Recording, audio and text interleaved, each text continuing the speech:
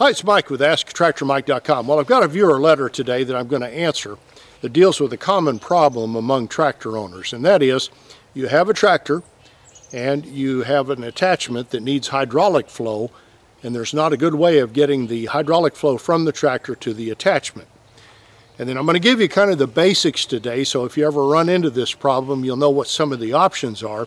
And then I'm going to invite you, if you're a former technician or you've got a lot of hydraulic experience and you know the answer to this viewer's question and can put it in the comments down below and help them out, that would be great, because I'm going to tell you what I know, but I don't know enough to really guide them in the right direction. But let's get to the letter. And the letter comes from Jason, and Jason says, I'm wondering what knowledge you have about PTO pumps. I do not have rear remotes and want to start using a pulp loader and trailer with my tractor. Not sold on the Chinese made with their own power pack that circulate hydraulic fluid. Have seen numerous times a PTO hydraulic pump. Think this would work in the application I'm referring to. Cheers, Jason. Well, Jason, I'm going to tell you what I know about PTO pumps, and I know what you're trying to do with the machine. Now, I didn't know what that machine, a pulp trailer, I had no idea what that was, so I had to Google it. But here's what it looks like, and what it does basically is takes logs that are light, not logging type of logs, and lifts them and puts them on a trailer, and it uses hydraulic flow to lift them up and position them on the load. So what Jason's trying to do is mount one of these on a tractor. And of course, if you're new to tractors, you may not know, a lot of these smaller tractors do not have rear remotes. And this is what a rear remote is. And this is a coupler on the back of a tractor. And you can see, they come in sets of twos. You can see either one set, which is flow in and flow out, controlled by a lever on the operator area, or two sets or three sets or up to four sets. Each one is in a set of two. So one set is two couplers, two holes to plug hydraulic hoses into. So a lot of your smaller tractors do not have these, and if you've got one and you want remotes, you can still get them. While the tractor is a new model, the manufacturer will have that kit that puts hydraulics on the tractor that the dealer can order, and they can install it or you can install it. Usually requires taking the back wheel of the tractor off, and if you've got fluid in the tires, that's kind of a hassle. I would recommend having the dealer put it on, but it'll get you two ports, and they can stack them up to, like I said, 3 or 4 ports on many tractors. But once the tractor is obsolete, those kits that put those hydraulics on there, generally the manufacturers will divvy them up and put them in the parts department. And so if you want a kit, you've got to order each individual part. You've got to order the couplers on the back, the hoses that run up, the levers and everything. And then it becomes really expensive to do and out of the reach of most folks. You just can't justify the cost of it. So if that's you, you're like Jason, and he's looking for another way to power a hydraulic implement. And he's asking about PTO pumps. Well, let's talk about PTO pumps. My first experience with PTO pumps, or hydraulic pumps that were kind of remote, they weren't part of the tractor, was looking at the older tractors. Some of the earliest tractors made either had hydraulic systems that weren't capable of supporting a front end loader, or they didn't have enough flow, or there wasn't any way of tapping into the system. Something like that, and still there were people wanting to put a front end loader on the tractor, and there wasn't a good way of doing it. And I'm going to give you an example. When I started my career in the tractor business, I was with AGCO, and AGCO and Massey Ferguson. AGCO owns Massey Ferguson. They're all part of the same company. And Massey had a tractor that they sold called a 231. And a 231 was a basic tractor. I mean, no bells and whistles on it, no remote hydraulics, it had power steering, and that's about it. It had a 8x2 crash box transmission, non-synchronized. But a lot of folks, because they were cheap, and when I first started selling them, I think they were under $10,000 for a 34 horse tractor, 2-wheel drive, and we sold tons of them. They were really good little tractors, very, very reliable. I think most of the ones I sold were built in Poland, and good tractor with a Perkins engine, great engine, And so we sold several of them. Well, you could get a front end loader for a Massey 231, and when you bought that front end loader, you had really two ways, and one of those ways had two ways of plumbing it in so you got hydraulic flow. The cheapest and most common was you could put a diverter valve on top of the transmission and tap into the 3-point hydraulic system. And so you had a switch where you could go from one to the other. You could either run the 3-point on the back, or you could run the front end loader on the front. And that worked. It was just a switch where you diverted the flow of oil from the 3-point to the loader.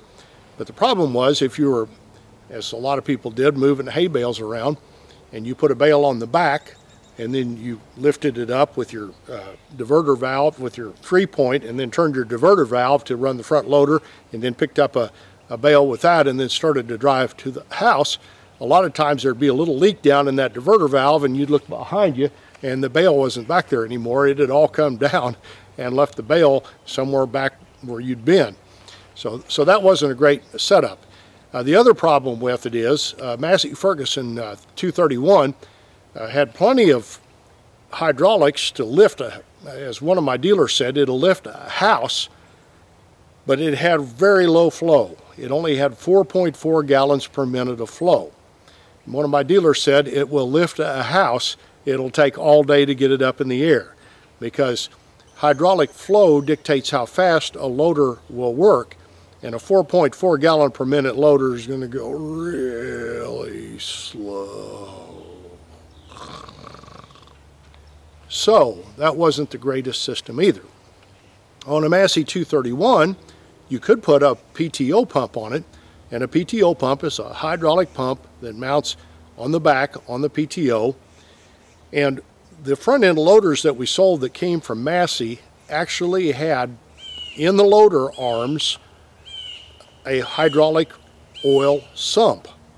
So what the trick was you could load that up. It would hold oil. Load that up with oil, and then put your PTO pump on, and it had a filter built into the system, and that would run the loader. And then your 3-point, you could use your 3-point with bales and your loader with bales at the same time, and there was no problem. And you had much more flow. A lot of them were 10 gallons per minute or more, and 10 gallons per minute is plenty fast on a loader. So that was my earliest experience with a PTO pump. Now the problem with that, of course, is if you want to hook a bush hog onto your 231 Massey and you've got a PTO pump on the back, it didn't work very good. They also had a front-mounted hydraulic pump that you could mount on the front of the tractor. There was a plug up there that you could take off, and there was a factory available PTO pump. It really wasn't a PTO pump, but it was a front-mounted hydraulic pump that went on, I think, on the front of the crankshaft of the engine, and that could power your loader. The problem with that, of course, is it's running all the time. There's no way to shut it off. With the PTO pump, you can turn it on or off. So that's kind of my experience with PTO pumps. And when I started working in the dealership world, we came in to another PTO pump that I thought was awesome. And that is, if you're buying a backhoe, you can either plumb into your tractor's hydraulic system to run the backhoe, and backhoes need continual flow going back to the backhoe. So what you do with your tractor is you're running it at PTO rated engine speed, and you're using the hydraulic pump, which is sending oil back to the backhoe continually through the system, and then there's a return line that goes back to sump, and you're using your backhoe, and you're using your tractor's hydraulic pump to power that. There's a problem with that. That heats up the hydraulics. It's quite a bit of wear and tear on the tractor all day long with a hydraulic pump to sit in a fixed position and run that backhoe all day long. And not all small tractors' hydraulic pumps are really designed for that. And so there's a lot of wear and tear on the tractor. Good service business for the dealer, but not the best on the tractor. So the solution to that, at the dealership I worked at, we tried to talk everyone who bought a backhoe into a PTO pump. And a PTO pump for a backhoe just goes on the back, you engage your PTO, and instead of running your tractor wide open and working that hydraulic pump all the time, you're running your PTO. And tractors are designed to run generators or whatever wide open speeds for hours on end, no damage to them at all.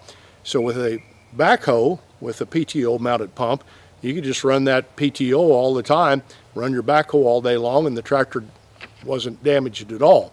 So that's really a better way, and back when I worked in the dealership world, cost about $1,000 extra to get a PTO pump. I'm sure they're probably double that now, but it was a better way to plumb backhoe into a tractor. So that's my experience with PTO pumps. Now, I've run into people all the time on this website, and that's why I want to ask you, if you've had experience with PTO pumps powering other attachments, I'd like you to put it in the comments down below and help Jason out and help me out understand what people do, because there's a lot of, like, there's front-mounted attachments that like cut pond banks, and they need hydraulic flow because they're spinning a motor for the blades with hydraulics. There's front-mounted augers that need continual PTO flow, and I'm sure there's somebody out there that has plumbed something like that into a PTO-mounted pump and then run the hoses all the way to the front of the tractor and all the way back, versus trying to tap into the tractor's hydraulic system and really pushing the pump to its limits. And Jason, all I know is PTO pumps, I'm a big fan of them in their place. A great way to power a hydraulic powered attachment. If you don't have the flow or the pressure you need on your tractor's hydraulic pump, and you require that to the attachment, or if you don't have remote hydraulics and you're looking for the most economical way of doing that, that's good too. But I've not had practical experience doing that. Again, you will have to have a reservoir where you hold the oil, and you want some kind of filtration system. But if you get a PTO pump and get that all plumbed together with the right pressure and the right flow, I don't see why something like that wouldn't work. And on this attachment Jason's talking about, I wouldn't think you'd use a lot of hydraulic flow for that. It would be something that it wouldn't heat up your tractor's hydraulic system or require a whole lot of flow, because you're just picking up a log and moving it over, and then you're gone.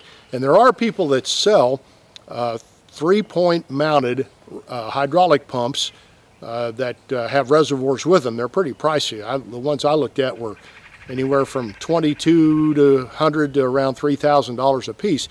And the bad thing about that, it does tie up your 3-point, and if you're pulling a trailer that you've got logs on, that isn't going to work together too well. But if you've got knowledge of a better way, please put it in the comments down below, and then I'll know about it and help anybody else out that writes in about it, and Jason will as well.